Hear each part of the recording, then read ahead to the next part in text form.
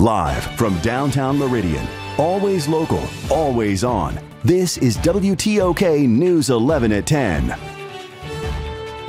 A Meridian business is left picking up the pieces tonight. We show you the shocking moments caught on surveillance footage. And Mississippi teachers are showing they're not afraid what it took for some to get their voices heard and why they're not staying quiet. Plus, Pfizer is looking to boost the amount of people eligible for their COVID-19 vaccine booster.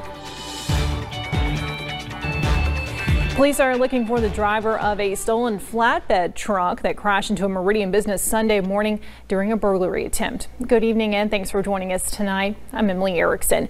The business owner is devastated as this crime will cost him thousands of dollars in more ways than one. WTOK News 11's Nicholas Brooks has the details in our top story tonight. A burglary attempt happened at the Silver Dome